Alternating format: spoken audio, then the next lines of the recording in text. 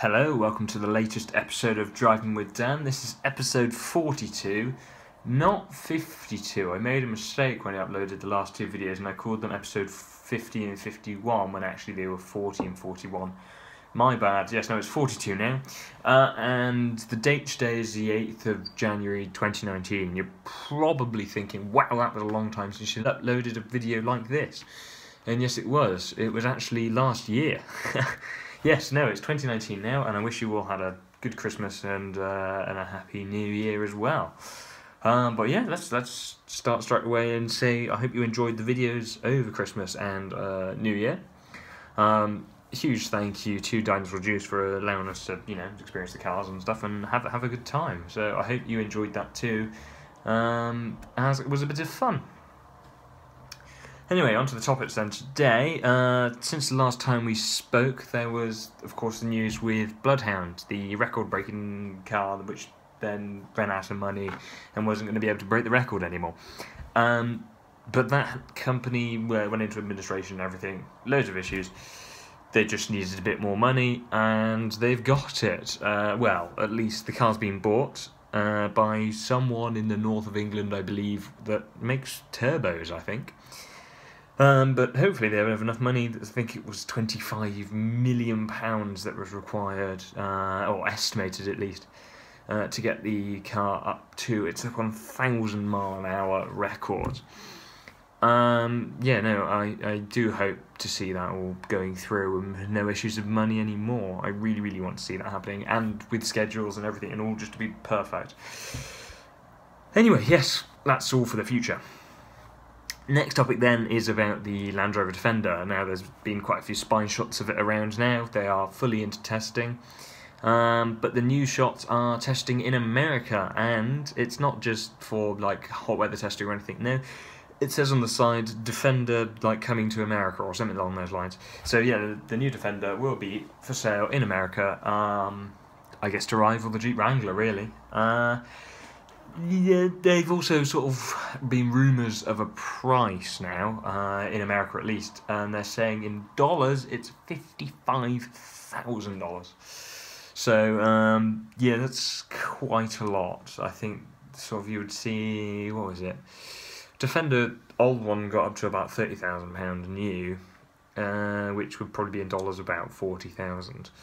So yeah, it's a bit of a price jump, which, was kind of expected but not wished for. And also, it's quite funny, they've lost the branding on the side which said best 4x4 by far. Yeah, for some reason they didn't stick with that for the American leg they're testing. But really, really exciting to get the Defender back in America as well. I hope that improves their sales and helps them a lot as well. Next topic then is about Lotus, and for their Christmas video, because of course this is the last time we spoke was way before Christmas, for their Christmas video they had a Lotus Evora doing some drifting with a Christmas tree stuck on the back. Here's a picture. There we are, there's a full video on YouTube. But yeah, no, Evora 410 with a Christmas tree, looks really nice, sounds really good, can't argue with that. Well done, Lotus. So the next topic then after that is about Lamborghini, and they've got their Huracan Evo. So think of the Huracan Performante and you go, okay, yeah, that's quite a nice car, but I don't like the wing. I think the wing's a bit much. A lot of people do like the Huracan and the Performante, and I think it does. I think the base Huracan is a bit, I don't know, I can't think of the word for it. But there's a new one, it's the Evo, and it looks brilliant. Here's a look.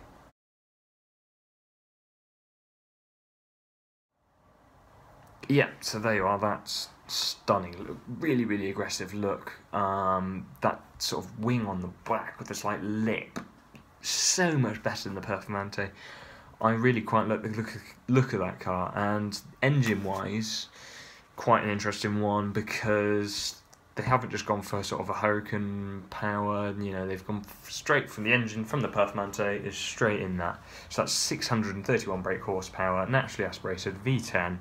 But it also features four-wheel steer, which I believe is new. So yeah, that should be quite a fun car. I'm sure those that buy it will love it. I don't know how many numbers they're doing. I guess it's quite a low number production. Yeah, that's that. The Hurricane Evo is probably a special Italian way to pronounce that, but I can't do it. I'm not even going to attempt it. Yes, so then the final topic of today, actually it's been quite a quick video, the final topic of today has been about Jaguar Land Rover. Now I read an article, I want to say it was Autocar, online, where they were talking about, no it wasn't, it was someone's story, Land Rover photo album on Instagram. On his story he linked to an article from someone, I've forgotten who, that was talking about record sales for Jaguar Land Rover in America, which is brilliant to hear. And I believe they broke one of their records for December as well, or maybe it was higher than December last year, something along those lines. But yeah, an improvement for Jaguar Land Rover, I think, especially from the second half of the year, which is good to hear. Yeah, obviously E-Pace doing well in America, I believe, and the F-Pace. And of course the I-Pace. So there seems to be a trend here with the Paces doing rather well, which is brilliant. Still haven't heard much about the SVR, the F-Pace SVR. Like, how long has that been mentioned now? That's quite a while. I haven't seen any road tests or anything. So I do wonder what's going on with that car. That's just popped into my mind. I was going to talk about something else as well. Yes. Today I just mentioned about TVR. So they, what was it? Oh, that's nearly 2 years now since they sort of started revealing the Griffith. And, you know, that's gone very quiet. And I know they've had a lot of issues, I believe, with the Welsh Government. Because the sort of Welsh Government were like, yeah, we're going to produce this brilliant automotive section of Wales, right down South Wales in the valleys, called Ebbw Vale.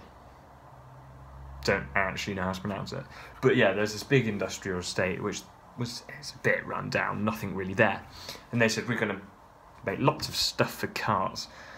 Brilliant. However, nothing has happened there, and that's where TVR said, yep, we're going to build our cars here. I'm probably regretting that one, because I think they started to get plans, designs for their factory, and then no, they haven't. I don't think they've been able to get any contractors in. No facilities even built there yet. There's just an old workshop from an old company which has been completely abandoned. So I think that needs completely tearing down and rebuilding this new factory.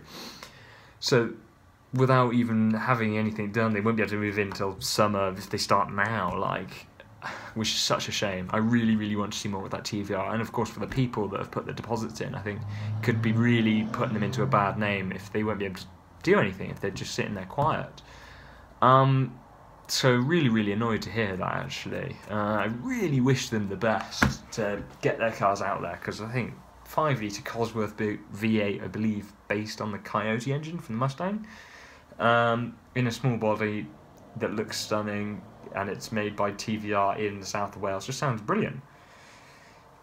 But we just have to wait and see what happens, I suppose, which is a shame, but all the best to them. I really hope to see them do well. Also, Lister, I mentioned ages ago, probably about a year ago now, when they started revealing their F-Type, what do they call them, LFTs, but they called them the Lightning before. I think they had the Lightning and the Thunder, based on the F-Pace and F-Type. Yeah, they've just sold their first car, so they're making a limited run of 99, and car 1 has now gone out the door, which is brilliant, and it looks brilliant. It's in black with a yellow lipstick around the grille and stuff. Really smart. Have a look.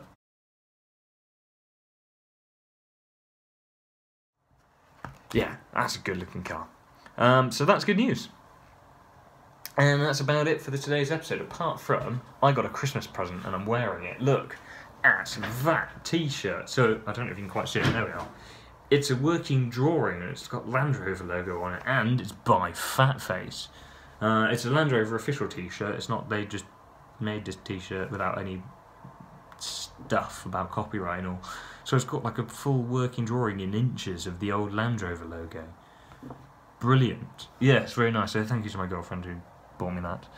And brilliant for fat faces for making Land Rover stuff. They've actually got quite a few Land Rover t-shirts now, because they used to do a lot of Volkswagens. Now they've got Land Rover ones, brilliant. Yeah, so go and check them out. There are official Land Rover products, so you don't have to worry about that. Yes, anyway, thank you very much for watching. I hope to see you soon, if I upload another video soon. Oh, I can't even talk. I'm tired. I hope you enjoyed this video, and I hope you go have a good day and stuff. Cheers!